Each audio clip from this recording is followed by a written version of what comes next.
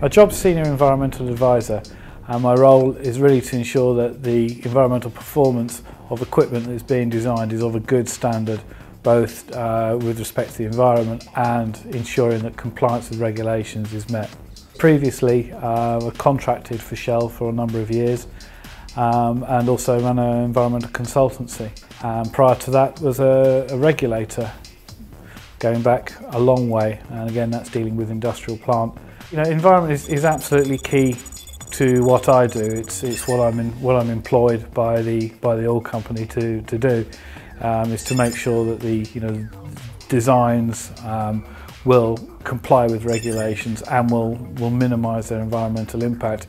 So it is about interacting with engineers. It is about interacting with the designers, discussing, trying to find out where the issues are, trying to find out where improvements can be made in the process. A lot of the engineers will know already, and it's just perhaps shaping them and getting the questions set properly, so they do actually consider what they're doing in a slightly wider context sometimes. My passion is really to ensure that the efficiencies and environmental improvements that are available are made. And the advantage of being in the oil industry is that there's different projects coming on stream all the time. There's always something new. There's always something else to get the teeth in, to get stuck into.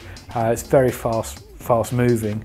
And you know that as an environmentalist, you know the inherent problems with, or the inherent issues with the oil industry. And it really provides you the opportunity to actually make a difference.